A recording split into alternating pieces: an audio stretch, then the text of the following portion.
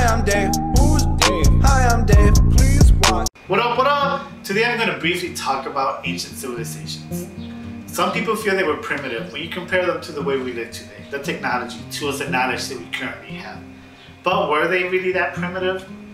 I feel like they were not, for many reasons. They were master mathematicians. They had extensive knowledge of the solar system, the way the planets and stars align. They built their cities and some of the structures, aligning those structures based on the knowledge that they had about the solar system.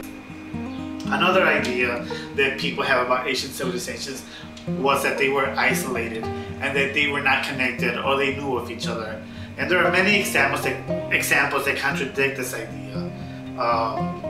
From some of the structures that you see in Mexico and that you see in other parts of the world. You know, some of those pyramids are pretty much similar in the way they were built.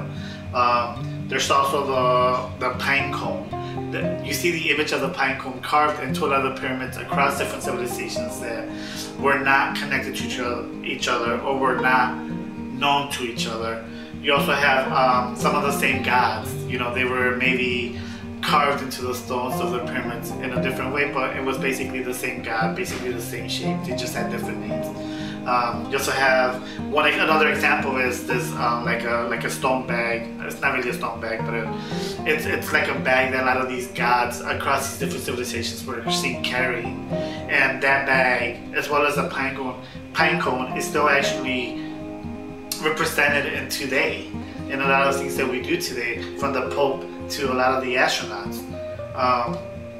Here are some examples of how these ancient civilizations were probably connected to each other, but it's not known to us how they were connected to each other or how they knew of each other.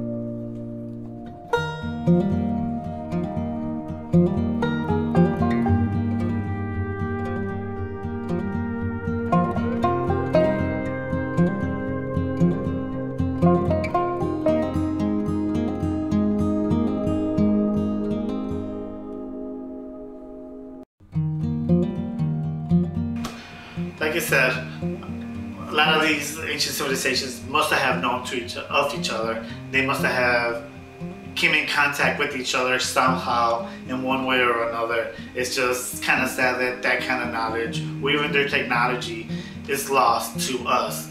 It would have been interesting to have an idea what type of technology they used, or how they connected with each other, or how they knew of each other.